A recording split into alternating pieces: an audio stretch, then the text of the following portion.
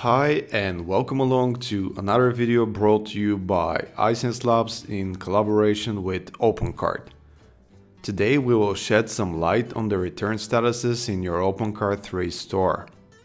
In short, there are three different statuses you can manage: return status, return actions, and return reasons. We will show you where each of those is shown and how you can create your own statuses. Okay, so without further ado, let's start. First, from your dashboard, go to Sales and then hit Returns. This is where you will see all product returns submitted by your customers. We have two test returns logged right now.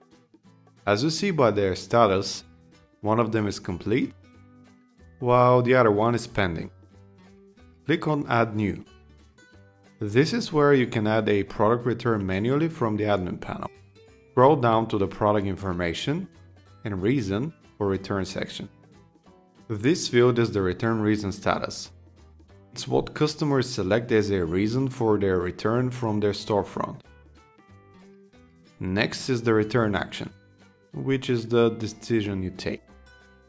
There are three default statuses. Finally, the return status, which is also selected by the store admin. Now, where all of these are managed from? To answer this, go to System, Localization, and then Returns.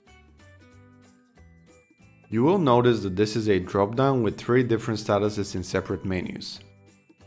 Let's start with the return statuses. The three default entries you have here are Awaiting Products, Complete, and Pending. Click on Add New to create your own status. For example, let's enter Shipped again. Simply enter the new status name and click on Save. That's about it. As you can see, the new status has appeared among the rest of the statuses. Okay, so let's head over to the next one, Return Action. The default entries here are credit issued, refunded, and replacement sent. This status is the one that comes into effect when you process the return and have decided how to resolve the case. Again, to create a new status, click the Add New button.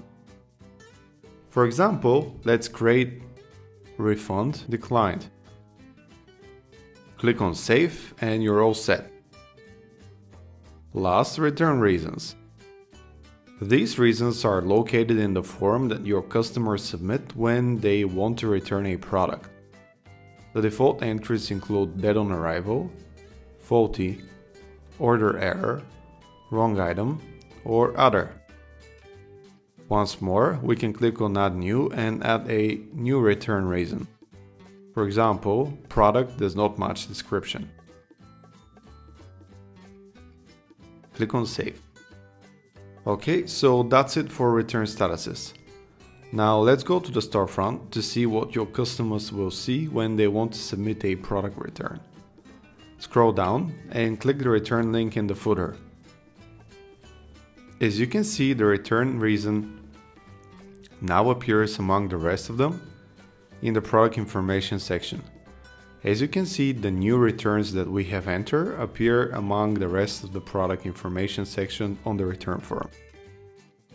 Okay, pretty simple, isn't it? So we hope you have gotten a basic understanding on how return statuses work now. And if you did so, hit the like button to give us a thumbs up.